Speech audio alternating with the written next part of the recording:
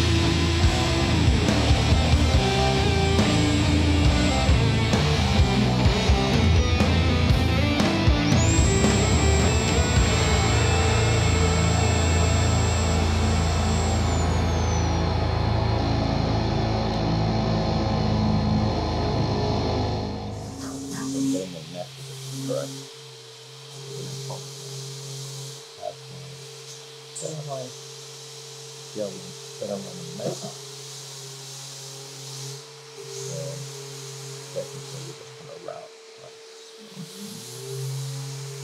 And we're going to go into pickup tapping. I don't usually do that, but that's how we know that. So.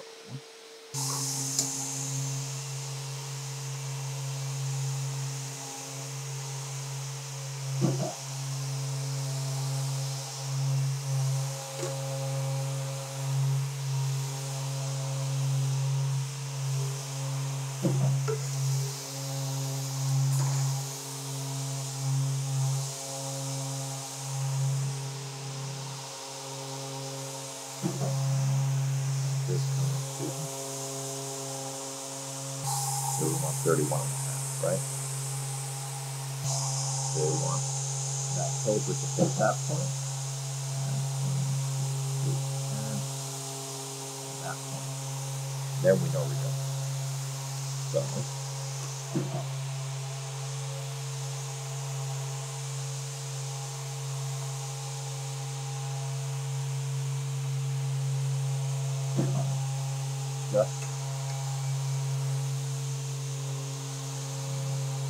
that's just right. All right.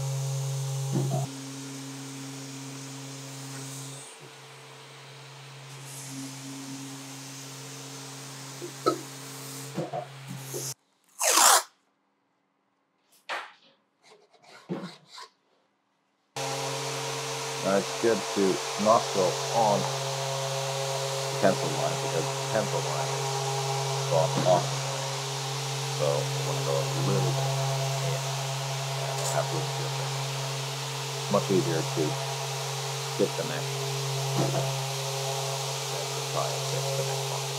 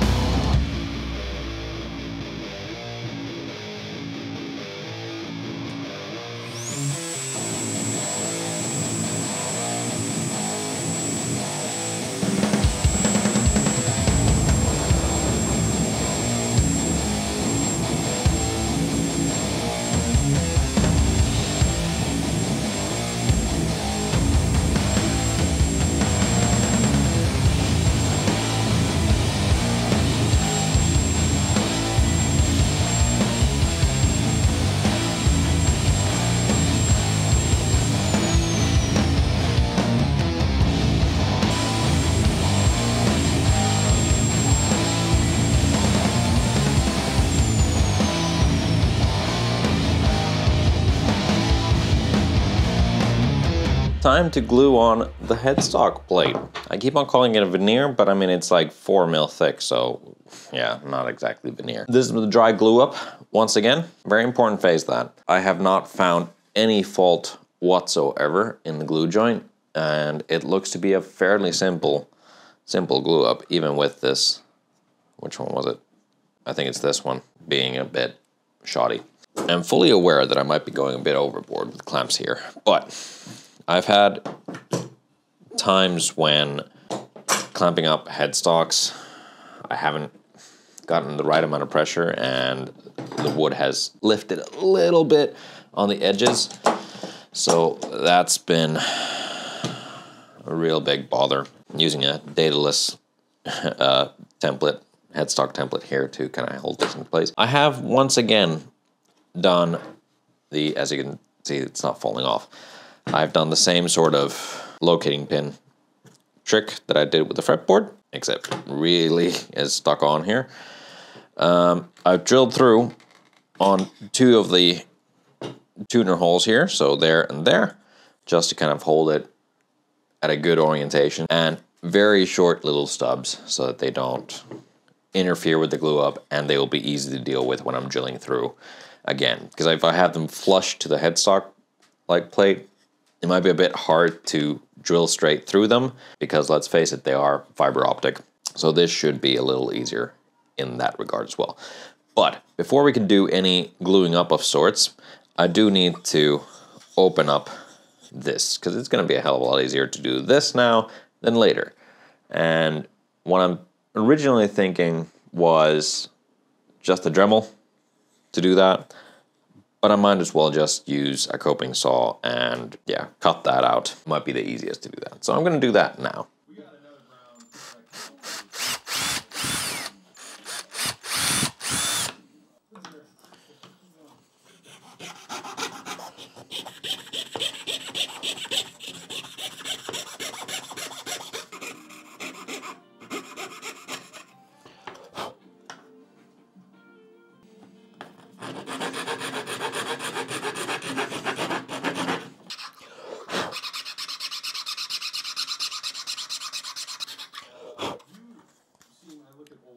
Let's get cracking.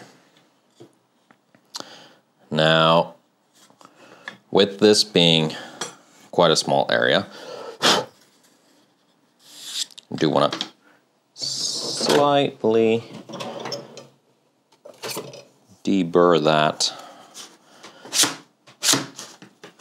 There. Now, with this being, like I was saying, a very small area, I think the paint roller will be a little too much. Could do that with here, but we'll see. Don't want to get glue into the truss rod cavity there.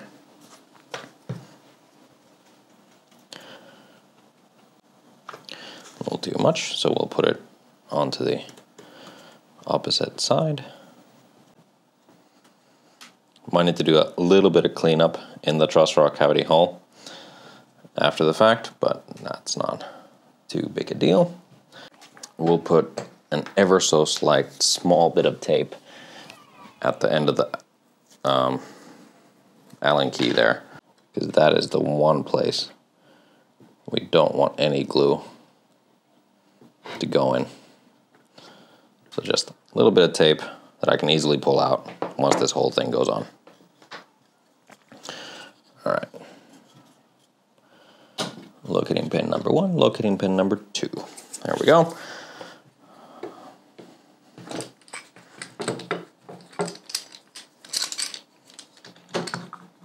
Very hard because there's the volute on the other side, or what's going to be a volute on the other side. Yeah, fortunately, don't need too much pressure on this. Nice even amount of glue coming out. There we go. I could hear the glue getting squeezed in the joint. That was nice. Not a terrible amount of pressure needed. Everything's held in place pretty well. Even amount of glue all over the place. I'm just gonna wipe off the excess because there is a good bit extra. All right, gonna go clean up my brush and come back in a couple of hours to declamp and see what's up.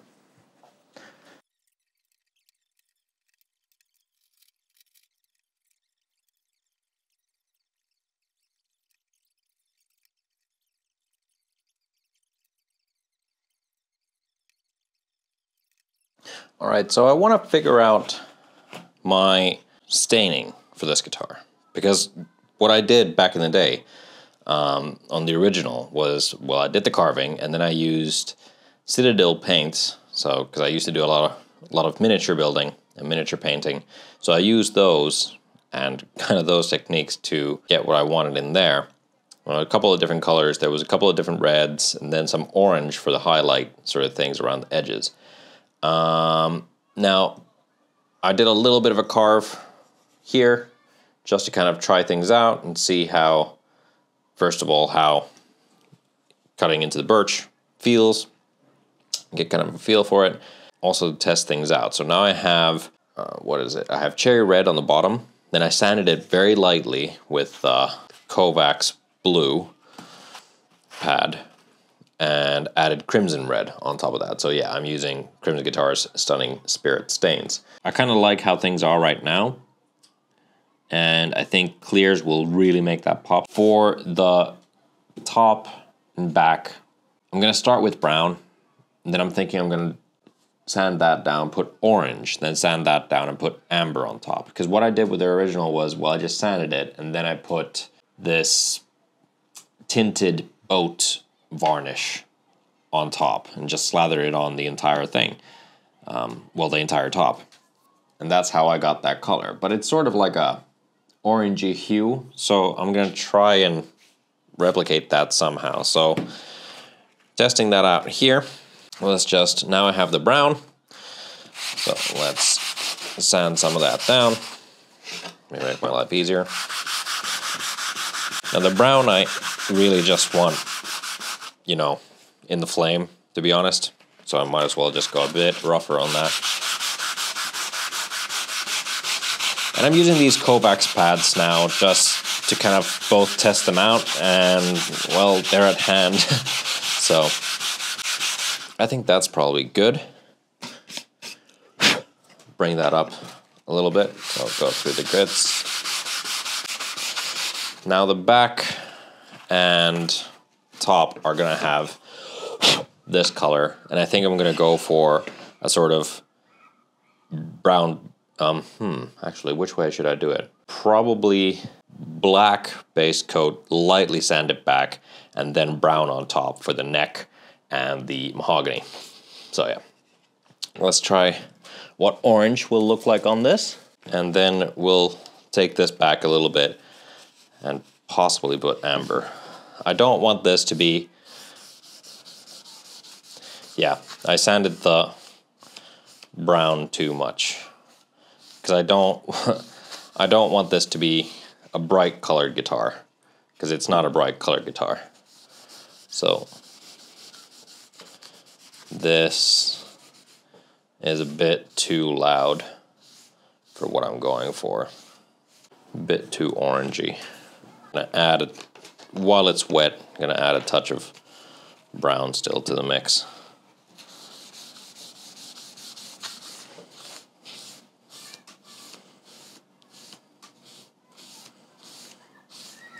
And that's more getting there. Right, now I think that looks pretty good. Now it's very brown, but it's got a little bit of that orange in there. So I'm gonna let that dry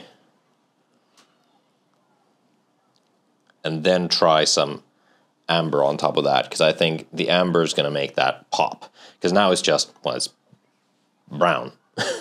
So we need to make that look pretty cool. And these are now very close together. This like gore sort of thing can easily, I want that to be a bit darker. So once I put amber on top of that, I think that will work very well in combination with this. Now there's not a big enough difference between the two. I wonder if I have enough orange in there. We'll see. I'll add the amber and we'll see what it looks like. So let's let that dry.